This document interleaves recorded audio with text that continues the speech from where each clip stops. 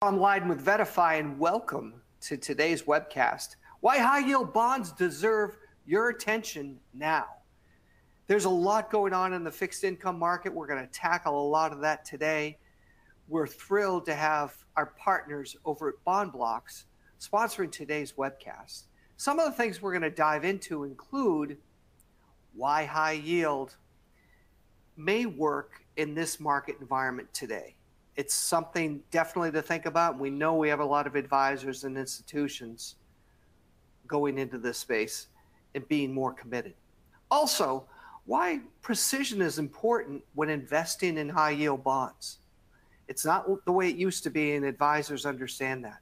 And then most importantly, an overview of BondBloxx high yield ETFs that provide precision and the specific exposures that they provide, and how you can utilize them in your client portfolios.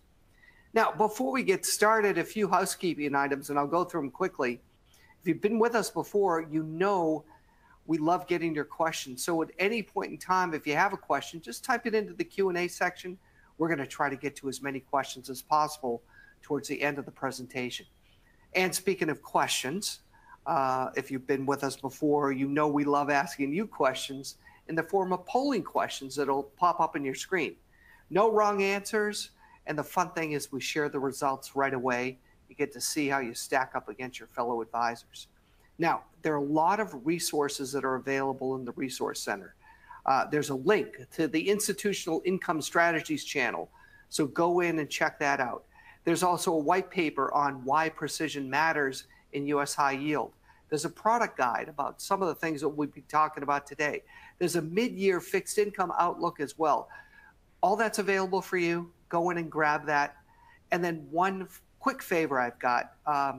There's a clipboard icon that you can see. Click on it. There's a very brief survey. Honestly, it will take you less than a minute.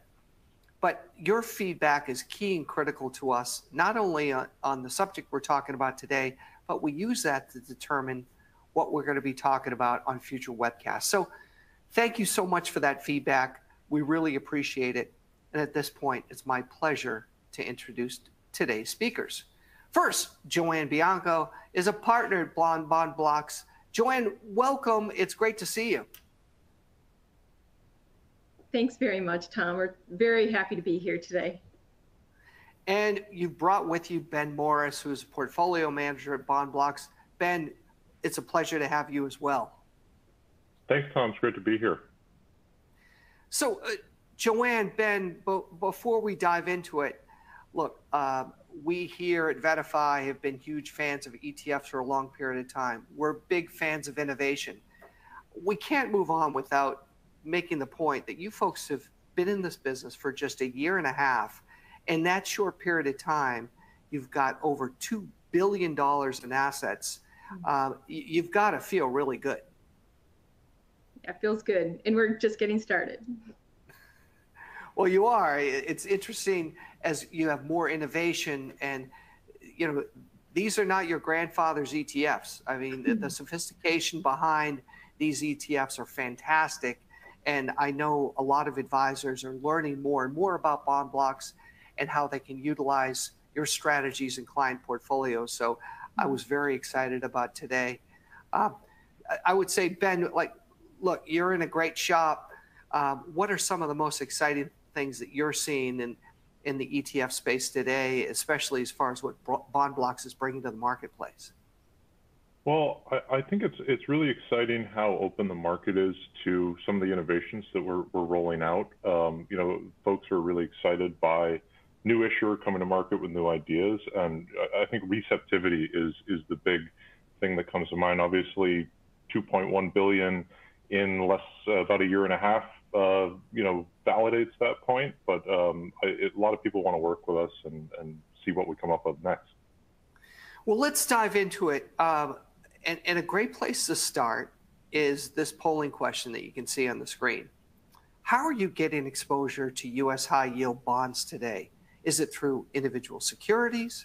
Is it index mutual funds and ETFs? Is it active mutual funds and ETFs? Or you don't currently have exposure to high yield bonds?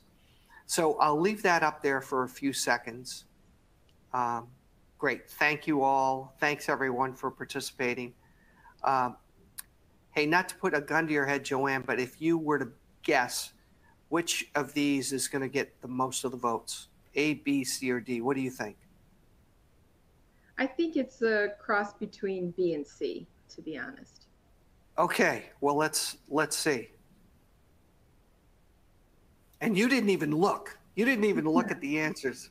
That's great. So B, almost 41%, correct? And then more and more active, and we're going to talk a little bit about that as well. So that's really, really important. Okay, so Ben, let's jump in. What is the slide telling us?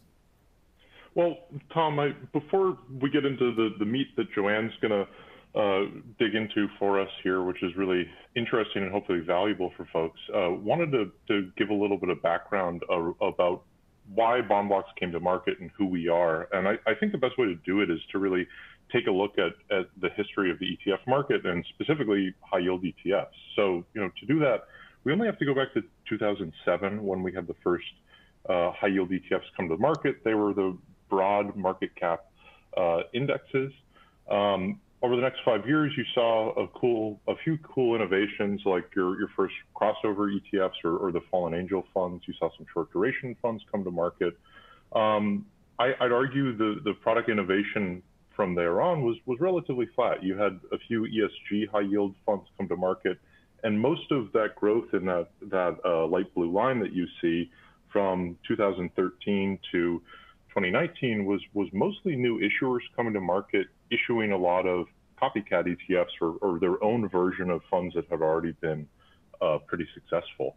At the same time, if you look at the total AUM growth, the dark blue line there, you'll see a pretty good steady increase in utilization of high yield ETFs up till 2018, which was a rate hiking year for the Fed.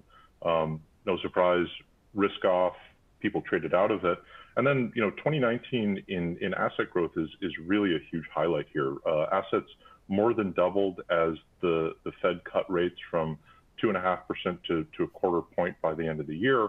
And this dramatic growth is really what set the stage for BondBloxx to come to market. So, we here are a team of fixed income experts, like you're going to hear from JoAnne in a minute about, and ETF experts. That's more my camp. And the whole business was founded on the thesis that fixed income and ETF investors have been underserved relative to equity, the development of the equity market, you'll see especially. And we think we could offer a lot of precision and better efficiency for folks to express views in the fixed income markets.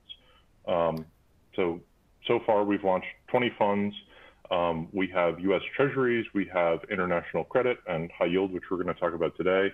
And these really have opened up new innovations in the market so people can express new views in credit quality, duration, and sector exposures. Yeah. Ben, I think you're bringing up some great points. I mean, just a few short years ago, when you looked at total assets and fixed income, it was just a fraction of what we saw in overall ETF assets. Fast forward to this year, at one point in time, fixed income asset flow led equity asset flow, and still it's a little less than 50-50. So you've got to feel really good about the offering and your expanded offering, especially with the need for innovation and with all the challenges and opportunities in the fixed income space, right? There's a lot of opportunities, especially with yields where they are today. And, JoAnne is going to get into for folks in the audience, how they might be able to take advantage of some of these products or use these products to take advantage of these opportunities. So, yeah. Well, we've got another polling question, folks, and here it is. What percentage of the fixed income allocation in your client's portfolio is currently invested in high yield? Is it 0, 1 to 10%, 10 to 25%, or 25% plus? So Ben, while you're hot here, what would you say if you had a gun to your head? Which for for the majority of the advisors on here, where do you think the majority of or their high yield allocation would fall? I'm guessing it's something like B or C, and hopefully at the end of the call we'll be pushing people a little further down the list there. Okay, all right. So let's see, a few more seconds, folks. Excellent. Thank you. Wow. B just ran away with it, almost 2/3. Ben, what do you think? I'm not surprised. I think you know, folks have been on the sidelines with high yield, and I'm happy that folks are in there, but hopefully we can see some growth in that usage, especially as the rates get cut in the future here. All right, JoAnne, walk us through some of the things that you're seeing today, and I've been excited to hear from you. Great. Yeah, if you could just advance a couple of slides here to, yep, that's where we are. So yeah, I want to answer the question of why now. And the way that I'm going to do that is I'm going to start with some of our conclusions first, and then we'll get into more detail supporting those conclusions in upcoming slides in the presentation. And so starting with the first conclusion, you see here that despite the view still calling for a recession in the US before year end, we believe that there is a very limited chance of a recession through the end of the year. And we also think that the likelihood of a deep recession at any point in the near future, either through year end or into next year, has significantly decreased. And why is this so positive for high yield? Well, because resilient economic conditions are supportive of this asset class. They've translated into high yield corporate fundamentals remaining unusually strong for this stage of the credit cycle. Plus, the all-in yields for high yield remain compelling in our opinion.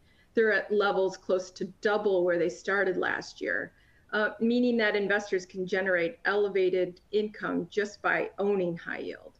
And all this leading to our conclusion that investors should consider increasing their allocation to high yield, especially if they selectively pick their spots within the asset class. All righty. And so now I can go into more detail about these conclusions. Yeah, here we go. And so, yes, again, the likelihood of a deep recession in the US has decreased, and our constructive view is supported by resilience that we see across a wide variety of economic indicators. Specifically, the consumer is strong, still spending, unemployment remains low, the economy seems to be withstanding higher mortgage rates so far, corporate balance sheets generally remain strong, they're well positioned, even if economic conditions were to soften more from here. Of course, we still have to contend with the Fed's still unfinished rate hike campaign in terms of its cumulative effect that this has on the US economy. This continues to be a wild card for economic health, and then how that trickles down to high yield corporations. We think, though, that many market participants expected all these rate increases to have a more profound effect on the health of the economy by now. But what we're seeing just illustrates the underlying strength in the economy despite all these rate hikes. So JoAnne, you're pretty much in the camp that we're going to have a soft landing, and that if we do have a recession, it's not going to peak its head until 24? Exactly right. That's our view. Okay, on the next slide, you see here, high yield issuers entered this year from a position of relative strength, and they remain resilient going into the end of this year. And these strong fundamentals are a clear differentiator this time around in this economic cycle. And something that I really want to stress as someone who's been investing in high yield since the early 1990s. I've seen my fair share of cycles and how they impact high yield. So what you see on this slide is that high yield balance sheets remain well positioned with gross and net leverage levels still near pre-pandemic lows, interest coverage still near multi-year highs, and cash levels compared to debt still higher than average. And although these measures have softened this year and could continue to soften in the coming quarters, the pace hasn't been dramatic, and it hasn't caused a downgrade wave by the rating agencies. So all of this points towards continued solid fundamentals supporting high yield valuations. All right. And the credit quality mix, what's Right. jumping out at you? Yeah, so it just remains higher and better than prior to previous down cycles, with close to 50% of high yield companies rated BB, a lower than historical average rated CCC. And again, we don't expect big changes here in the coming quarters. Okay. All right, and then if you're moving on, this is another source of market strength, that high yield debt maturities remain low over the next few years. And high yield issuers are continuing to actively address their near-term bond maturities. Refinancing has been the primary use of proceeds for the bulk of issuance year to date. And that compares to previous cycles where you might have seen a lot more expansion CapEx or highly leveraged transactions. We're not seeing that. We're seeing refinancing. So all this means is that companies are, continuing to shore up their balance sheets. And if you move to the next slide, this is another indicator of the fundamental strength in that the distressed universe of high yield is low right now, only 7.5% of outstanding high yield bonds. And this is typically defined as the volume of bonds trading greater than 1,000 basis points over treasuries. And you can see here that it's decreased in volume this year versus last year. And the composition of this 100 billion in distressed bonds, it's pretty concentrated. Over 50% of the current volume is in 3 industries: healthcare, telecom, and cable satellite. Outside of these industries, there's really low levels of distress and high yield right now. And plus, there's nothing new on the horizon that we can see right now in terms of additional industry sectors that could meaningfully impact the distressed universe. A lot of people are curious about defaults, JoAnne, and I know you're keeping your finger on the pulse there. What are you seeing? Yeah, so this is other good news in my opinion, that we're not expecting to see a huge spike in corporate defaults anytime soon. We do think they could trend marginally higher towards Moody's long-term average of around 4%. But that's something that in the context of current spread levels and valuations that the market could handle. And it's also indicative of the fundamental health that we see in high yield right now. I mean, there's probably more default risk for leveraged loans than there are for high yield bonds, in our opinion, right now. And speaking of spreads, what are you seeing on that side? Credit spreads have tightened this year across the board. So CCCs have tightened the most, over 250 basis points. I think it's actually 270 basis points. And we're not surprised that credit spreads are tighter this year, considering the continued strength in corporate fundamentals and the lower likelihood of a recession, than even we thought at the beginning of the year. If you compare current spreads to long-term averages, they're right in line with the averages experienced during previous rate hike cycles, because when does the Fed hike? They hike during a strong economy to slow an economy down to reduce inflation. And it's just been a much more resilient economy this cycle, and despite these rate hikes. So we don't think the tighter spreads this year are unreasonable.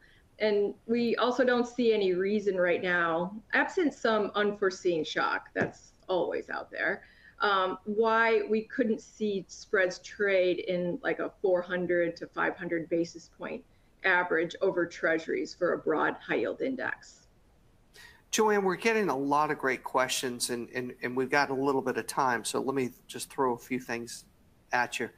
The Fed, I think, is happy in general with the progress of fighting inflation, but it kind of signaled it might be higher for longer. If they do have 1 or 2 more rate hikes in them as we get into 24. What might that do for credit spreads, especially if we start to see default rates sneak up a little bit? Well, it hasn't done a lot so far. I mean, that's always the worry, but it just also, you do have companies that are not going out on a limb in terms of how they're managing their balance sheets. There's going to be pockets of weakness, there always are, but they've handled it so far, and I think it's our expectation that they're not suddenly going to fall off a cliff. Do you think in general investors, advisors, and even institutions are too cautious at this point? I mean, you see the amount of money that's on the sideline, $7 trillion in money market funds, where, okay, you're getting paid for it now, but we know at one point in time, if there is a recession, the Fed's going to come in, not with 25 bips every quarter, but they're going to come in with a machete and cut pretty quickly. Can you walk us through that scenario and what investors might miss if they've kept too much of their powder dry? Yeah, I think if you advance to the next slide, we can definitely answer that with that. Yeah, a common theme we have heard is that investors are waiting for spreads to widen in high yield before increasing their allocation to the asset class. They fear that high yield bonds aren't pricing in bigger problems for the US economy. And all this waiting for spreads to widen has caused some investors to miss some of the opportunities that high yields already offered and it continues to offer. So what we think is that investors should instead be focused on the attractive all-in yields for high yield, which you can see here by rating category and by industry sector. They're still close to double where they started 2022. They still provide pretty attractive income generation for investors. And these higher yields would, in answer to your question, provide cushion for returns if spreads were to widen with a weaker economy.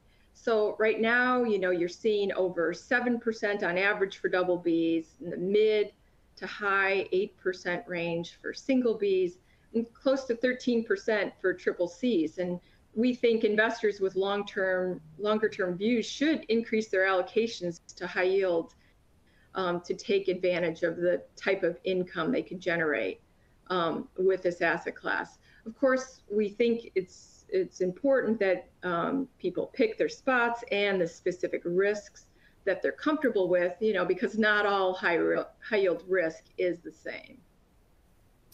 Great points. Okay.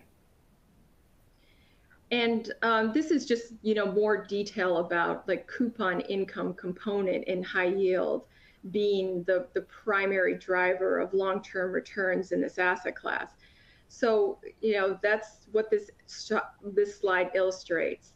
Over the past 10 and 20-year time periods, coupon income, which is the green portion of the bars, was the primary driver of high yield performance, more than offsetting the drag from negative capital appreciation that took place over these time periods.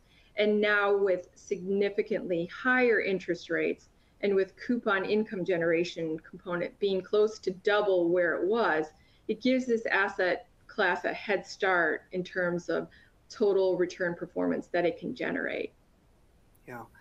JoAnne, you've been at this for a while. You're a student of the markets, especially in the fixed income side.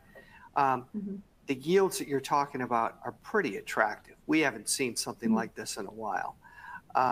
Again, not asking for you to polish up your crystal ball, but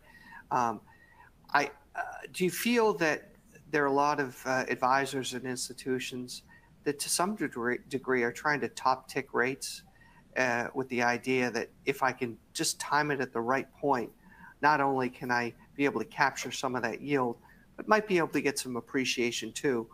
And if so, what are some of the fallacies of that? Yeah, that's a tough thing to do. It's a tough thing to top tick anything. So yeah. I think, you just want to determine whether you want to be participate and have exposure to the asset class and figure out your spots for doing that. And it is a good time. It's a better time than it's been. Yeah. Well, I know you folks were enthusiastic about it. Here we have another polling question. Over the past 10 years, how is high yield volatility compared to equity volatility? Has it been more volatile, just as volatile, or less volatile? My guess is you're asking the question because you know the answer, but it'll be interesting to see what we'll leave that up there for a few more seconds so we can get all the advisors to jump in. And again, we're not going to call anybody out here. There are no wrong answers, but it's great to be able to know how people are feeling about it. So that's great. Okay, a few more seconds. Excellent. All right. Thank you, folks. So this is what the advisors on the call think. Less volatile, Yay. Almost 3/4. Yep. And that is the right answer. You could go to the next slide and we can show you some statistics about that. It does surprise some people, but it doesn't surprise this audience. That's good. So over the past 10 years, high yield has been about half as volatile as the S&P 500 and less than half as volatile as the Russell 2000. Of course, you can see here that triple Cs have experienced close to the same level of volatility as equities, but they also generate more like equity-like returns. So it's just not surprising to us. But both double Bs and single Bs have experienced less than half the volatility of stocks. Excellent. Okay. All right. So let's talk about performance. Yep. High yield's gotten off to a really strong start this year. I think stronger than many market participants expected. Not only is it the best performing of all these broad fixed income asset classes, and what we have up here, emerging market sovereign debt, investment grade corporates, US treasuries, and the US aggregate. We're up over 7% for the ICE B of A high yield index. And it also experienced the least negative return last year versus these other fixed income sectors. Once again, always just having this head start with its coupon income. JoAnne, you've made reference to all-in yields. We got a couple questions on that. What do you mean by that? Well, the yield, the risk-free rate yield, the treasury yield plus the spread over treasuries is the all-in yield. Mm-hmm. Yep. Excellent. Okay. All right. And so this slide illustrates how the annual total returns generated by high yield industries have been overwhelmingly positive throughout their history. Again, I'm sounding like a broken record, but benefiting from this asset class's higher coupon income. There's only 5 down years over the past 26 that you see here. Only 2 of these years down greater than 5%. Last year and in 2008 with the great financial crisis. But look how much high yield recovered after those tough years. And another point to make here that not everybody knows is that high yield has never experienced 2 negative calendar years in a row in its history. This year's rebound after last year's negative year is a continuation of that trend. Yeah, it's a great point. JoAnne, we asked the question about volatility compared to equity markets, and especially with these yields, I think, we've got a lot of smart advisors, we've got a lot of smart institutions that are on board here for sure, and that's really key and critical. However, would you also say that the fixed income marketplace may be a little bit more predictable just because how it's tied to economic numbers versus equity markets? What's your take on that? I would agree with that assessment. Nothing's ever truly predictable. We don't have a crystal ball for anything really, but there is a little bit more predictability, I would think. Mm-hmm. Yeah. Okay. This slide just shows that over longer term horizons, high yield has outperformed all these other major sectors of fixed income that I'm showing here. Broad investment grade corporates, triple B corporates, dollar denominated emerging market sovereign debt, the aggregate, and US treasuries. And as you can see here, shaded in light blue, that double Bs have been the best performer the longer the time period under measurement. So outperforming all other fixed income sectors over the past 5 and 10 years on an annualized basis. And the sharp rebound in triple Cs that we've seen so far this year have put it ahead year to date. And then now, because of that strong performance year to date, it carries through the past 1 and 3 years on an annualized basis. Very, very good. All right. Okay. So we're going to talk about the case for precision exposure. What do you mean by precision? Picking your spots amongst the credit rating categories or the industry sectors. So if you advance to the next slide, you know, the high yield market has experienced wide variation in performance across its industry sectors and broad rating categories. That's why we spend a lot of time talking with our clients about looking beyond broad-based high yield ETFs to establish more precision exposures within high yield. And, you know, this is basically the name of the game in creating opportunities for outperformance with high yield. If you move to the next slide. Yeah, so here you see high yield has performed very strongly this year. I think most surprising on this page is how well triple Cs have performed, up over 13% in total return through the end of August. And considering that triple Cs still yield near 13%, as well as our expectation that the risk of a significant pullback in the US economy is limited over the coming quarters, we think triple Cs could continue to outperform the rest of high yield. In industries, consumer cyclical has been the best performing industry year to date, up close to 10%. And a cyclical industry doing very well in this environment. And so another thing that you can just really see by looking at this slide is just how significant performance variation can be between the 3 main credit rating categories, which are the green bars, and the 7 main industry sectors, which are the blue bars. It shows how triple Cs have outperformed double Bs by close to 800 basis points year to date. And consumer cyclical has outperformed telecom, media, and technology by over 450 basis points. And, you know, there's no reason not to think that this variance in returns won't continue. And so what it does is it creates opportunities for investors to outperform broad high yield benchmarks with their credit quality and industry sector selection. JoAnne, I think most people have seen the jelly bean slides for the equity markets, but now you put one together here. Yes, we like this. This is a new addition for us, the quilt chart. We think it just clearly illustrates the amount of variation in annual performance among the high yield industry sectors. We show 10 years of performance here, rank order all of the industries from best to worst each year, and then also show the best to worst range near the top of the slide, which in many years is quite significant. So the message here is that sector selection is key to outperforming in high yield, a key determinant in return attribution.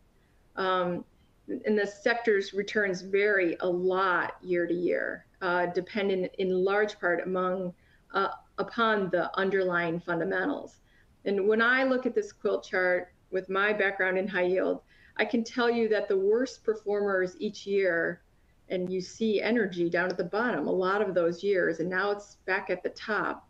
But when it was the worst, it was because they were experiencing significant fundamental or relative value weakness that got them down there. But then the worst performers in any given year can be among the best performers in subsequent years as their level of distress dissipates and their fundamentals rebound. Yeah, great point. JoAnne, we got a minute. Sid's got a question. He's asking, can you please share your thoughts on maturity schedule of the high yield index? What do you think? Yeah, we had a slide for that, the maturity, the maturity for high yield bonds in terms of the refinancing. There's a low level of maturities over the next couple of years.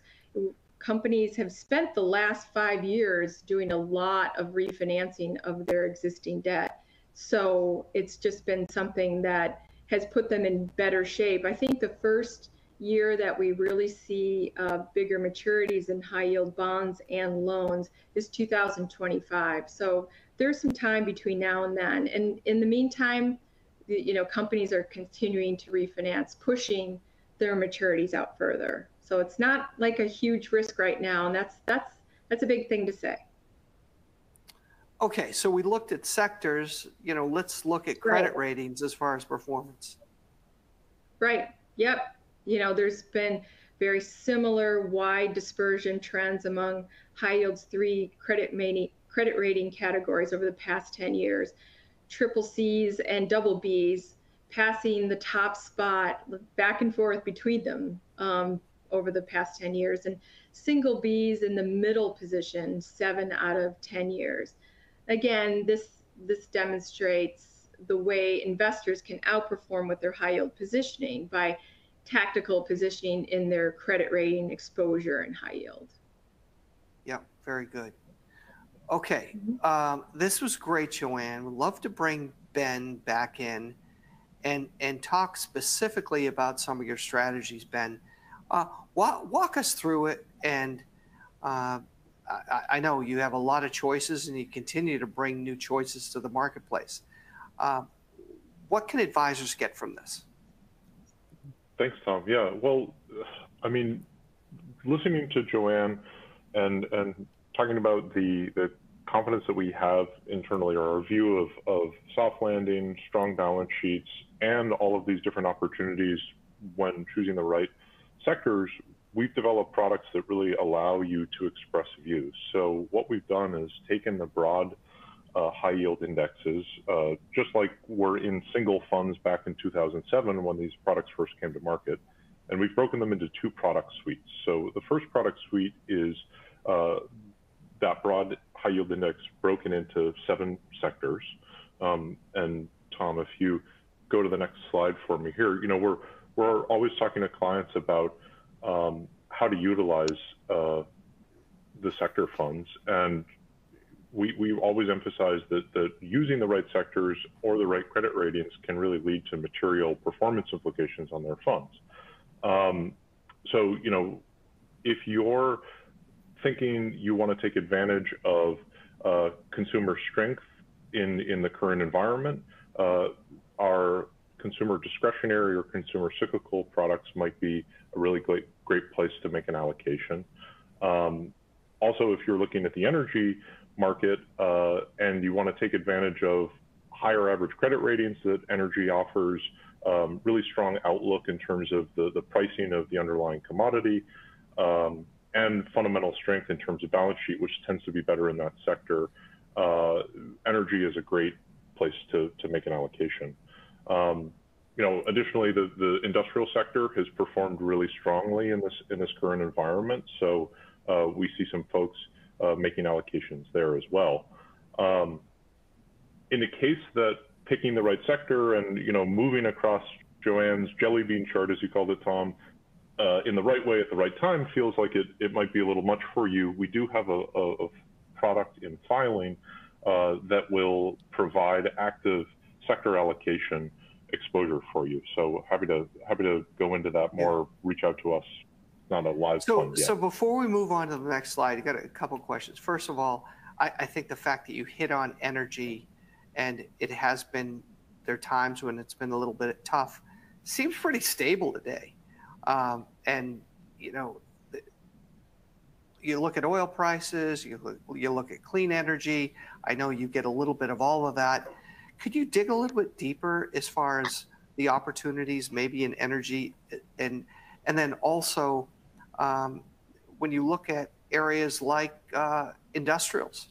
I mean, that's also seems to be in pretty good shape. I'm not asking you to pick your most loved children here, Ben, but just a couple that you might be able to add a little bit more flavor to.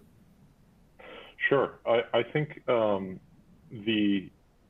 of my favorite opportunities in energy is really the rising star opportunity, because with oil prices being higher recently for a while, there's been a lot of upgrades, and the sector has done really well as a result, as companies are able to refinance and get their balance sheets in better order.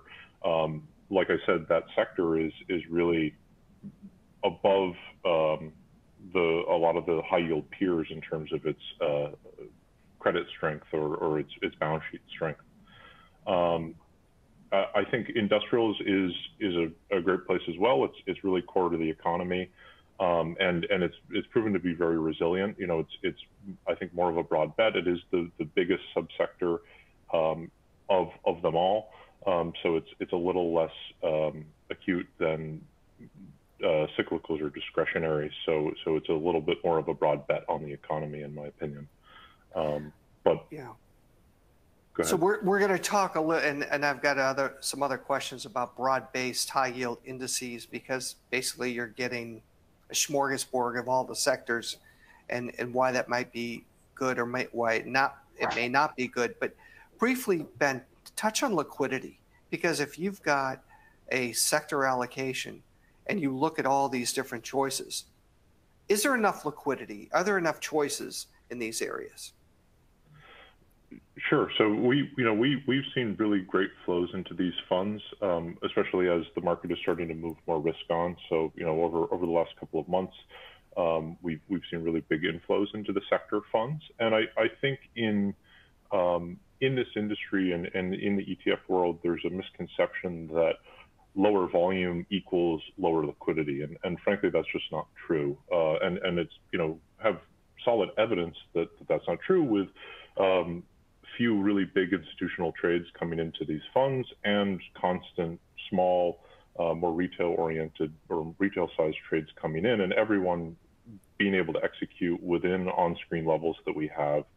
And the infrastructure that sits behind these products is very robust. We have the best market makers in the industry providing liquidity on these funds and able to source the bonds that we need to build them with. So it's been a really good case, I think, and I hope we're seeing more confidence across the board in fixed income and specifically high yield ETFs over the last few years.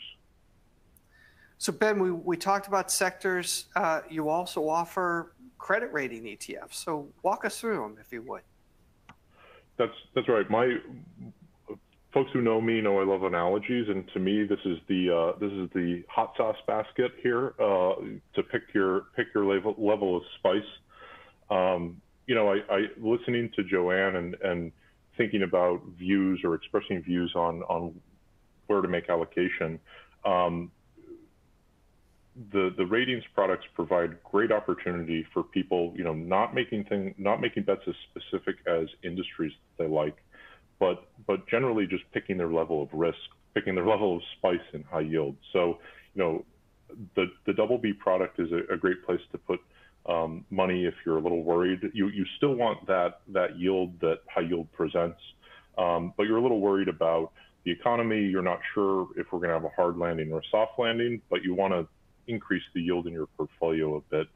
CCC, again, given what we've heard from JoAnne and our view here at BondBloxx that we're going to have a soft landing, that corporate balance sheets are in really great position, we're talking to a lot of clients and really strongly recommending a consideration of CCC in a lot of different portfolios, because we have a good outlook for the future. So, and single B is a great place in the middle if you want to kind of hedge your bet and be somewhere in the middle, get more yield, but not go all the way down to CCC. Single B is kind of a sweet spot there for you. And of course, the other opportunity is to use all three of them and express a different exposure than you might get in the typical broad market ETF. These products that have been around for over a decade, where your weightings of each sector are fixed. You can really customize by using all three in conjunction. Okay, so XB might be Tabasco, where XCCC might be the ghost pepper or the Carolina Reaper? There's a lot more yield. At some point, my analogy breaks down because I wouldn't recommend dumping a bunch of ghost pepper onto your sandwich. But but that's exactly right. There's more yield. The yield profile in Triple C is around 13%.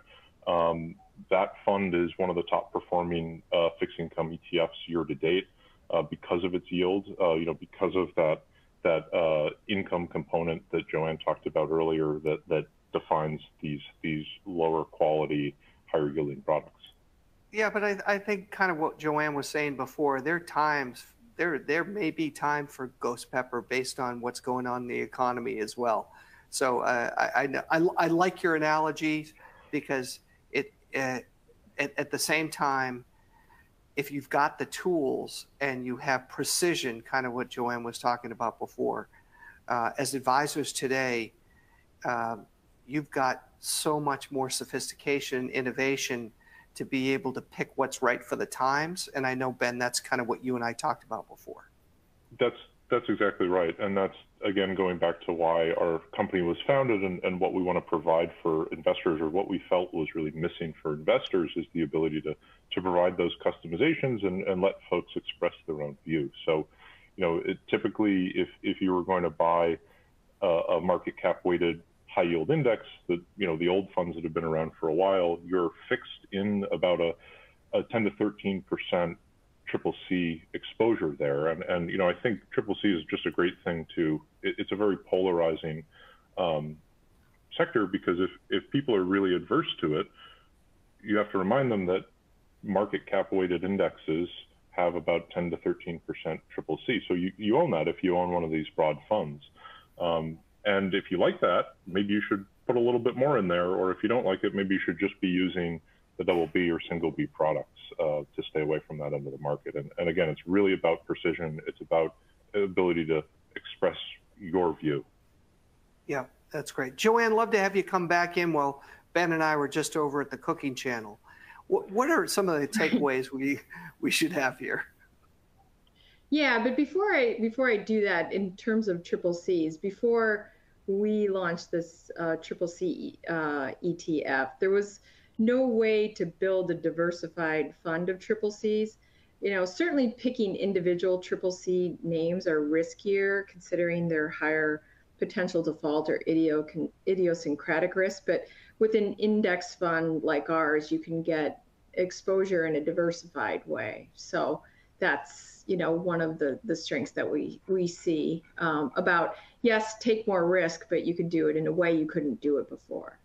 So, but in terms of any concluding remarks, we really appreciate being here. Thank you, Tom. Thank you, Vetify, for inviting Ben and myself to be here today. And, really on behalf of our entire team at BondBloxx, we just sincerely appreciate our partnership with you. And we hope that everyone listening to this webinar found it helpful and informative, and that we got our messages across clearly about why we still think it's time to invest in U.S. high yield, especially if you pick your exposures. So, with that, thank you again for joining us today.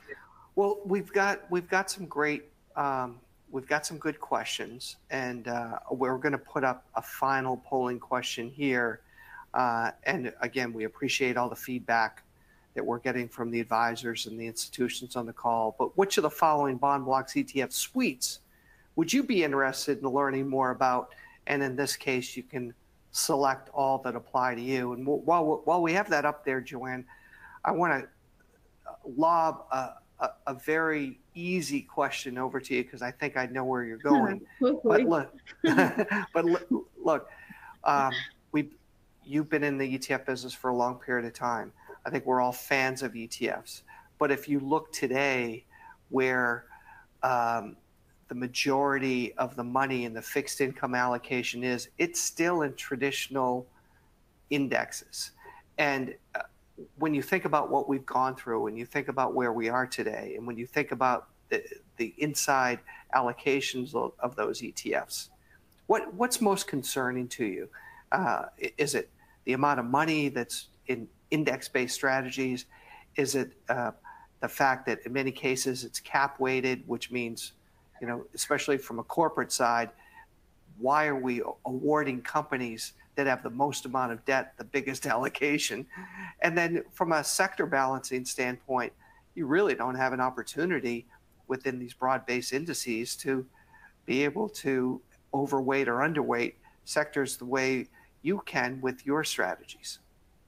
Right. Yeah, I think how I'd want to answer that is that the broad-based index high yield ETFs, I mean, they're certainly a great tool for liquidity management, but they're not necessarily, like what you could do with our funds, which we really think bring high yield ETFs to the next generation, is you can put together active positioning with index tools. So it's a different strategy. It's not just buy a small allocation of this to manage inflows or outflows or express your view on whether you think high yield's going up or down. It's taking things to another level in terms of being able to use these as active management tools, even though they're index strategies. Yep. No, good, great points. Okay. So here's a couple questions, JoAnne. And I apologize if I throw them at you quickly because we've got a lot of good ones. What impact do you expect on the high yield market from tightening bank lending standards? Why haven't tightening lending standards already have a bigger impact? What do you think, JoAnne? Yeah, well, we think the main reason that tightening bank lending standards haven't caused high yield spreads to widen is that the tighter lending standards are primarily impacting smaller, lower rated or loan only borrowers, not the public high yield market. So, and despite much lower high yield new issuance than in peak years, capital activity has increased, or it picked up from last year. So high yield companies are continuing to be able to refinance in the current environment. And again, we've talked about debt maturities, at least for the next 2 years. Debt maturities are low, that require refinancing. And so that's also something that provides technical support in the current environment for high yield over loans. Okay. So here's another good question for you, JoAnne. What do you believe to be the dangers or risks to your still constructive outlook for the U.S. high yield market? So I think what they're probably asking is, what's keeping you up at night right now? Well, actually, I'm not really kept up at night right now about this, but there's always, I think earlier in the year, we were talking a little bit more about the potential for a full-blown credit crunch that would hurt all risk assets, including high yield. Other risks, I mean, unforeseen stresses to specific industries that end up being pervasive enough that they end up repricing all of high yield. But, that's something like, I can't lose sleep over that now because I don't see something like that. It has happened before, though, like with telecom, with energy, or finally like a hard landing economically. But again, we think the risk there has lessened. Okay. Hey, Ben, we have advisors that like to hear what other advisors are doing. We have advisors on periodically with ETF issuers that talk about what they've gone through from a due diligence standpoint, how do they utilize tools in the portfolio. If you would, share a little bit about how clients are utilizing your ETFs in portfolio so far. Like what has surprised you as far as the adoption of BondBloxx ETFs and the utilization? Yeah, I think there's probably two basic camps that we're seeing folks go into, and it's somewhat related to their resources and their sophistication. One camp is, kind of throw away market cap weighted exposures, put money into sectors and manage it themselves. You can see that through some of our flows in the growth of funds and not being totally symmetrical to the market cap exposures. That does take quite a lot of talent and time to be able to make sector bets and maintain them and stay on top of them. I think the other camp is more of a simple overlay to maybe an existing exposure. Taking a core ag or broad bond exposure and trying to get a little bit more yield by going to the hot sauce basket and picking your risk tolerance and adding a little double B or some triple C. We've seen decent inflows on that fund recently because I think folks do have more confidence. Similarly, we see people buying one-off sector funds because they really believe the energy story, or they really have a lot of confidence in the consumer sectors, given all of the data, all the economic data that we've seen coming out. So, I would say it's either some people jumping all the way in, or some people easing in to the areas that they're more comfortable with an overlay. Yeah, that's good. That makes sense. JoAnne, back to you, and we've got a few questions along this line, but I'll pick one. If the U.S. heads into a more pronounced economic slowdown in the coming months or quarters, how much do you think high yield spreads could widen? And do you think this fear about potential spread widening is the reason why some high yield investors haven't increased their allocation to this asset class? That's a great question. Yeah, and that is the fear of spreads widening in connection with the U.S. economy entering a recession or a more pronounced slowdown is probably the reason why some investors are still on the sidelines. And even though spreads could widen from here, especially considering the amount of tightening that we've experienced this year, there is room for them to widen from current levels and the asset class still to generate attractive total return performance. Once again, reflecting the elevated coupon income and the cushion that provides for high yield. And, I think I said it earlier in the presentation, but I think I should restate it, that we think that there remains decent support for spreads in the 400 to 500 basis points over treasuries range for a broad index.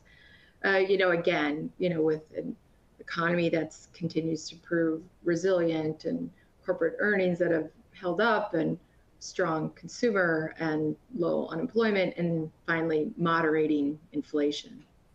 So JoAnne, this is a great way to end it, but if you were to be sitting across the table from an advisor who had that fear, what would you advise them? I mean, is it back to folks trying to top tick rates, or do we just take a big deep breath and understand that we just don't have that ability? Rarely do people have the ability to pick highs, and that just being able to, over time, gradually make a commitment. What would you advise? Well, they could just pick and choose their spots within high yield. Again, it does have this performance advantage in terms of its coupon income that enables them to, in most market environments, do better than other areas of fixed income. So maybe if they really were concerned about the U.S. economy, maybe they would want to stick to double B rated risk or the energy sector or some of the other higher quality industry sectors. So, I think that's what I would recommend to them. So if we happen to be describing you right there, I would just tell you this: the folks at BondBloxx have some wonderful people who have wonderful tools that can help you put together scenarios so you can actually model this out based on a soft landing or maybe more trouble in the economy. And look, I know we didn't talk about this ahead of time, JoAnne and Ben, but if somebody wanted help in analyzing their fixed income portfolio and what these tools might look like in different scenarios, you've got the tools to help them with that, right? Absolutely. We'd love to help. Yeah. Absolutely. So I'm going to just throw this out there, and maybe you're going to yell at me later, but if somebody wants help analyzing their income portfolio, just type into the Q&A section, "analyze me," and then somebody from BondBloxx will reach out to you and help you with that. Because look, these are tools that haven't been around before, and you might find that from a consultative standpoint, these folks are really, really great. Please take advantage of that. So folks, we're at the top of the hour. I want to thank you all for being here. We want to be respectful of your time, so thank you for being with us. I want to thank our partners at BondBloxx and our ongoing growing relationship there. Please make sure you go and see their channel at Vetify. We update editorial comments and great strategy ideas on a regular basis. And then most importantly, Ben, JoAnne, thanks for being here. This was perfect timing based on what's going on in the market, and look forward to catching up with you both soon. Thank you. Thank you so much. Thank you.